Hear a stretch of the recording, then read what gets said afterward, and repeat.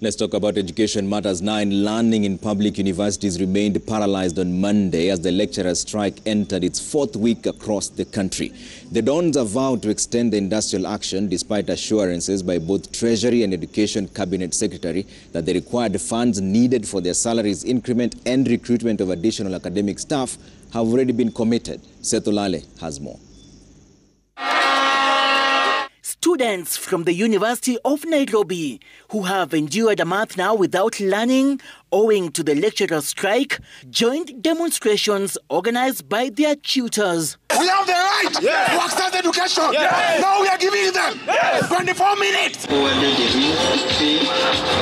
The procession kicked off at the UON Graduation Square Monday morning and headed straight to Nairobi CBD before making a stopover at Parliament buildings. The return to work formula is very clear. It is 10%, 7%, and 4%, totaling to 9.7 billion. None of the items have been implemented, and we are very disappointed lot.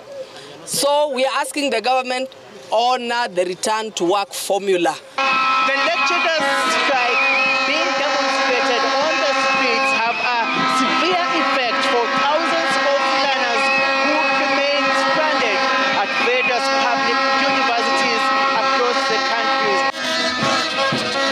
The protesting Dons, who also visited Treasury building, demanded CS John Mbadi to settle their arrears without further delay. We sent a letter to the Ministry of Education allowing or extending 4.3 billion to help in implementing the CBA for lecturers. We think it's a reasonable figure that we're urging the unions to accept, move back to class, then we can start renegotiating the new CBA. The demonstrators eventually ended their procession at the Ministry of Education's Jogo House. Here, the striking lecturers gave Education CS Julius Migos a 24-hour ultimatum to fully implement the return to work formula as contained in the 2021-2025 collective bargaining agreement.